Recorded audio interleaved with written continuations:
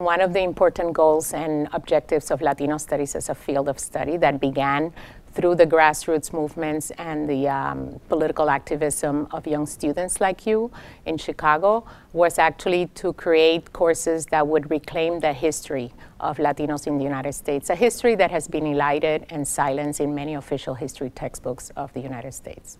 Latino studies is growing and changing significantly. I started teaching 30 years ago in the 1980s, and I have seen the field develop tremendously. We have more than about 300 programs all across the country that include Latino studies courses and faculty.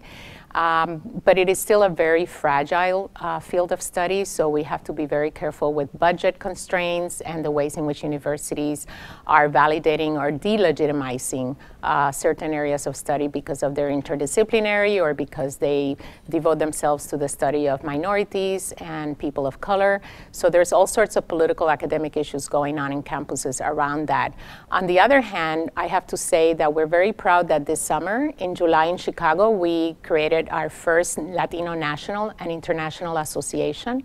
And we hosted a conference here in July that brought over 500 people to participate. So we are really becoming much more stronger. We're becoming much more well represented, and we're definitely becoming much more part of the institutional life of the academic world. As scholars and as producers of knowledge, we need to get updated, and we need to continuously reinvigorate our thinking and our scholarship by including all the different national groups that are part of the United States right now.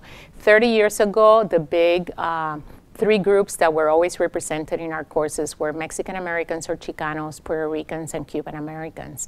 And that, what I call the holy trinity of Latino studies, has actually shifted and expanded so that now we really have all Latin American nationalities are in the United States. And interesting, I would say, transformations and influences that we are effecting on each other is really important to consider.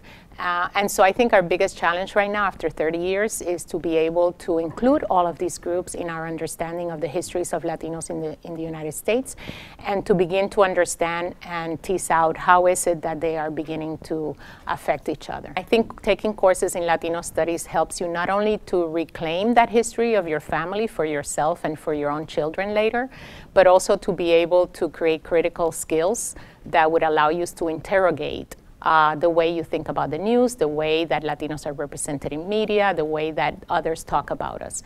And finally, I would say also that it is, again, taking these courses is, to me, it's always a political act. It is a way of resisting mainstream institutions and the ways in which Latinos are usually elided and marginalized from all sorts of things going on in the United States. Congratulations to all the people who have made LALS at UIC a reality and a very successful program.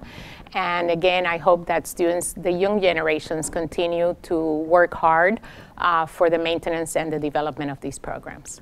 Congratulations, Latino and Latin American Studies.